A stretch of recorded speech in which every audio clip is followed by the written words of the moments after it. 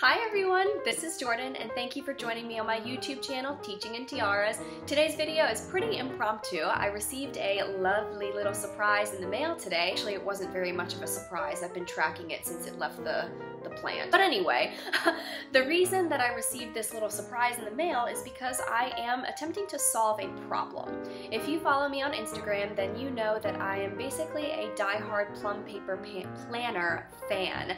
I have done my research and I've tried to figure out whether or not I could switch to a different planner, but I keep coming back to the large Plum paper teacher planner. Now, unfortunately, I had a little bit of an accident, kind of a surprising accident that I didn't expect, and I'm going to show you what that problem was and how I'm going to fix it. The problem, of course, was with the planner. So I'm going to show you how I'm going to fix it. I'm going to do a little bit of a comparison between this year's planner and last year's planner, just one little thing, because it's important, and then I'm going to open up my planner and show you how I have been setting it up, and that'll be it. So one thing that I have to request of my viewers, if you view this video, I have a beautiful new webcam sitting on top of my computer, and I know that a lot of people who do planner videos, they manage to get the camera somehow in the air so that they're looking straight down at the book. I have no idea how to do that. I've been trying to rig it up on the blinds, I've been trying to rig it on a selfie stick or something like that, and it just doesn't seem to work. So if you have any useful tips and tricks on how I can mount my little, it's like this big, webcam on something in order to get it to go show downwards, and I would really appreciate that. So let's get this video started on my little issue with the large Plum paper teacher planner. Alright everyone, so I'm going to start this video off by showing you my last year's large Plum paper teacher planner. It has been well worn in. I absolutely loved using this planner, and part of my goal from last year was to just use it every single day, which I made a very, very valiant effort to do. So, well, the one thing that I want to show you in comparison between this one and my brand new one is the cover. So you can see that I've done up the cover, but part of the issue with this planner, last year's planner that I had, was this opaque, kind of flimsy cover. Now, it didn't break or anything. I didn't have any issues with it until kind of the end of the year when it started to get really hot and humid. So if you, whoa, I just hit myself in the face.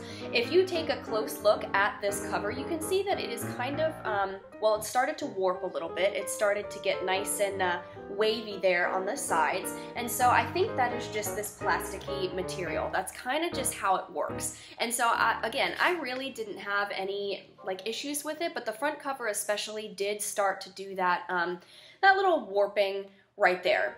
So that is, again, because it is a plasticky, flimsy cover. One thing that this year's planner did that I am super impressed with and I really loved is that they changed the protective cover. So I'm going to show you my new one.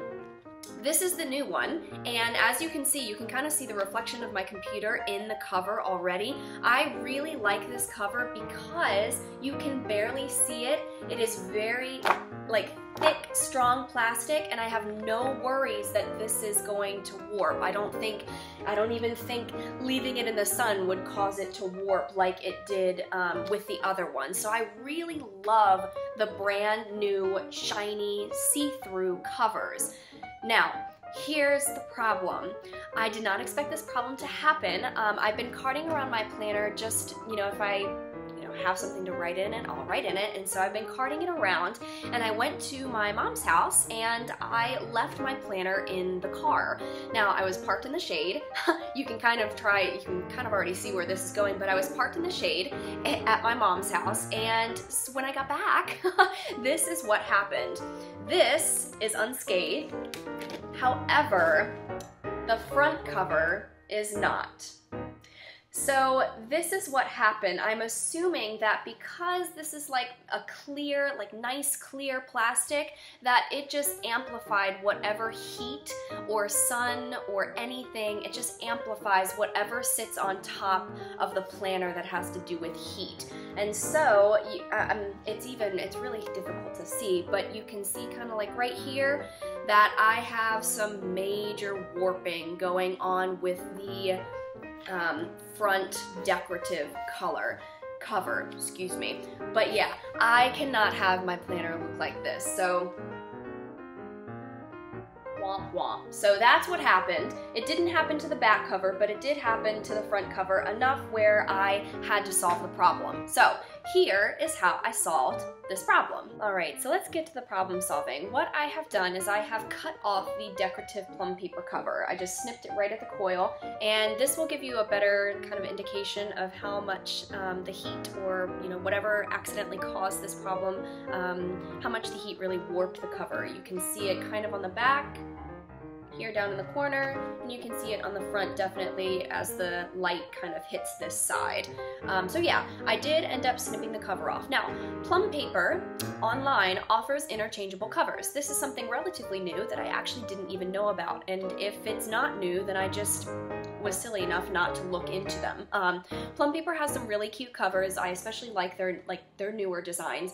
But instead of purchasing one from them, because at the time I didn't actually know that they had them, instead I purchased 3, yes, I said it, 3 Erin Condren covers. Now, I love the colorfulness of the Erin Condren covers. I know that they are super, super well laminated. I don't have any worries that they're going to withstand the test of time and withstand the test of heat. I have had an Erin Condren planner in the past, and I was very pleased with the quality. Just didn't work out for me. That's why I don't use it anymore. However, I crossed my fingers, ordered Erin Condren covers on June 30th and just received them today, July 18th. Now, I know that there is a lot of people ordering Erin Condren stuff, so I was like, oh my gosh, why is it taking so long? But at the same time, I knew it was going to take a while.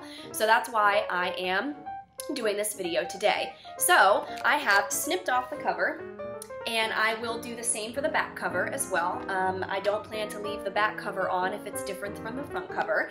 So here is what I purchased from Erin Condren, and I'm kind of excited for this little mini haul video, but I haven't taken them out of the packaging yet. Here is the first one with my last name, 2016-17, and it's just the rainbow polka dots one. There's the back cover and her little card that comes with it. So that's going to be very cute. I also ordered this one. As a social studies teacher, I really liked this one.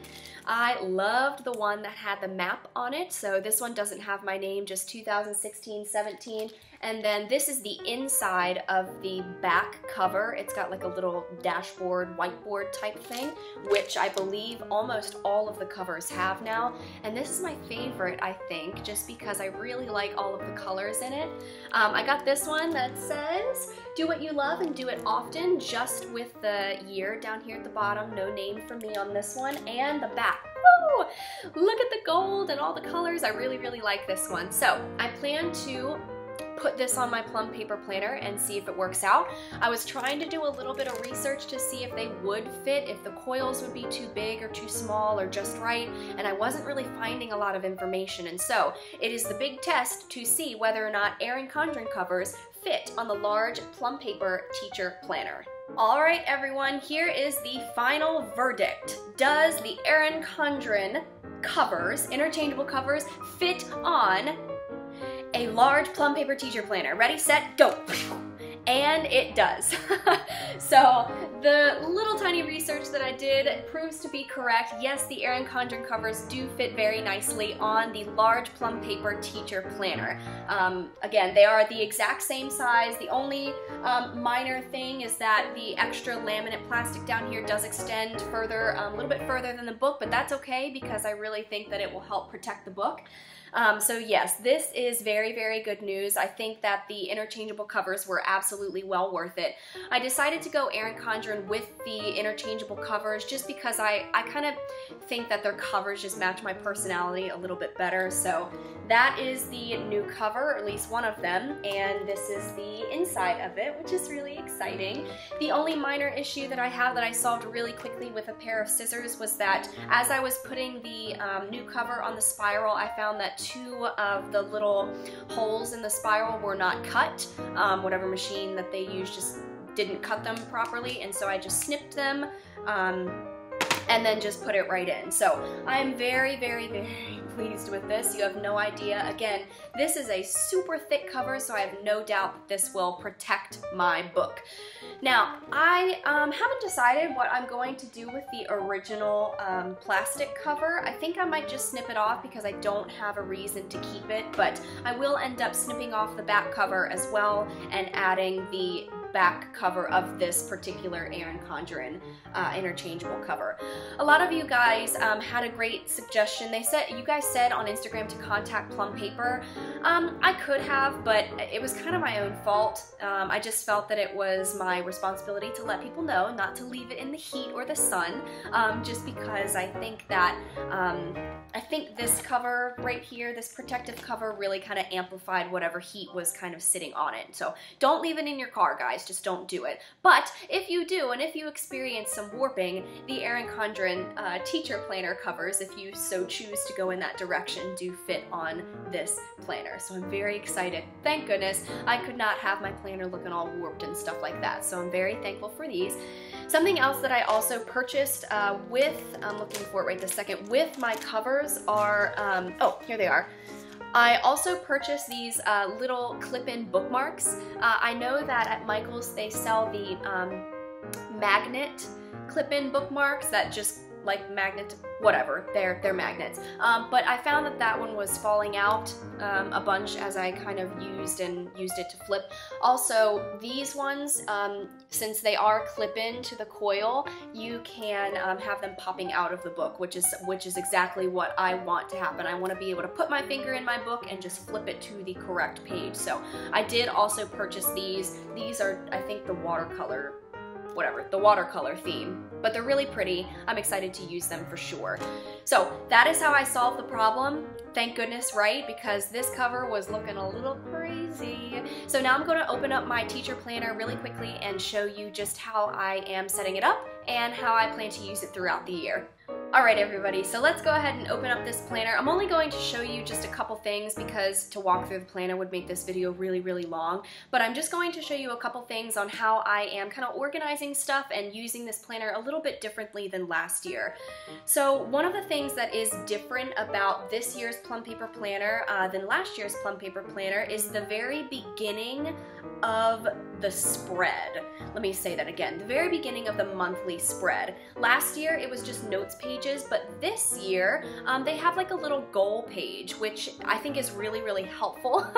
And the only problem with this goal page is that it is just the right consistency or just the right type of paper where writing in pencil on it doesn't quite work. I think you could comfortably write in pen on here. Just be careful because it might smudge if you are a lefty like me. But instead I decided to put these little sticky notes that I already had inside the book. I just taped them inside the book. So for example, up here it just says goal 1, goal 2, goal 3, and so I just taped these sticky notes there so that I could write comfortably on the sticky note, and if I needed to I could just take it out and replace it with a new one. Right under here is, what does this say, birthdays and events and stuff, but since this is July I didn't have any of those, so I just go ahead and put another sticky note there.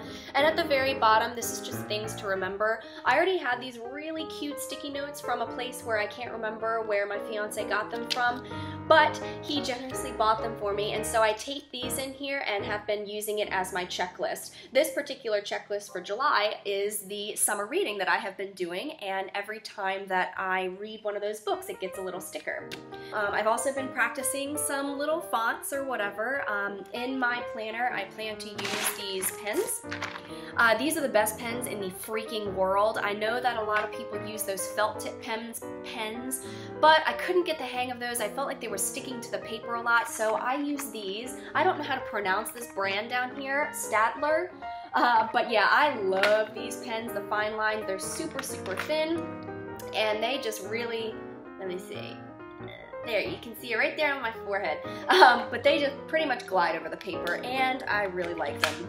So something, again, that I am using for this year a little bit more than last year are stickers. I am like a huge fan of stickers. Now, I am not so creative, and so I don't know, I feel like I don't have enough time to do this, so those of you that do this are awesome. people who have like regular everyday planners do like these amazing like sticker spreads, and oh, it's just beautiful. And so I like to watch videos on that stuff, but I don't do it myself. So what I have invested in are just some sticker packs. Yeah, this one was just from Michaels. I don't remember who this is actually by. I don't remember. And then these ones came with the Happy Planner, and you can get these at Michaels. And so I have been using these a whole bunch. Woo! Yeah, a whole bunch. This is a different, this also came with this one. Again, I forget who these are by. Ugh. But anyway, I have been using the stickers a lot. I know that in this pack right here, it came with a bunch of holidays that I have already put in my planner. So I'm just going to show you the month of July really quickly and what it looks like. It looks a little crazy, so just warning you.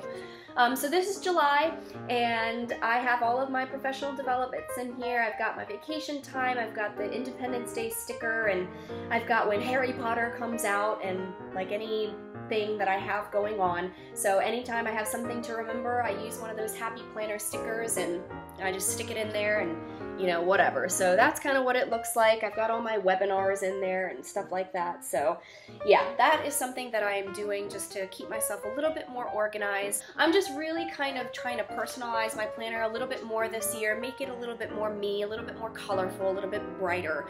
So yeah, those are the big things that I am doing with the planner. And oh, I just forgot this one thing, so let me show you. The last thing that I am doing in the Plum Paper Teacher Planner, in the back section, the My Class section, it has this very, very handy thing that I've been using since the beginning of last year to log professional development.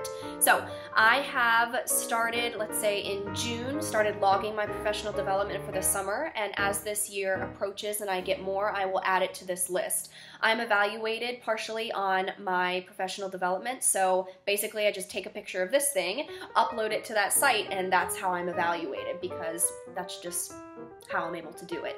So yeah, it has a space for the date, the name of the professional development, where you went for it, any notes. I've been doing a lot of online webinars by my fellow teachers that I follow on Instagram, so I have to note that as well, and the amount of hours here at the very end. So I haven't gotten any of our curriculum documents that have been updated, and so I haven't started long-term planning or anything like that, so I'm hoping by the end of July that those documents will be updated and I can start entering more school-related stuff inside my planner. Alright, so that is the end of this video. I hope you enjoyed my little test of whether or not an Erin Condren cover fits on to a large Plum Paper Teacher Planner. It does. I am saved. I'm really happy about this, and I don't know, this just looks more me, doesn't it? Well, you guys probably don't know me very well, but if you follow me on Instagram, you would know that this is way more me, yeah, than the Plum Paper Teacher Planners covers. So anyway, hope you guys enjoyed this video, found something a little bit useful, and I can't wait for my next video, so I hope you guys have a great Monday, and I will see y'all later. Bye!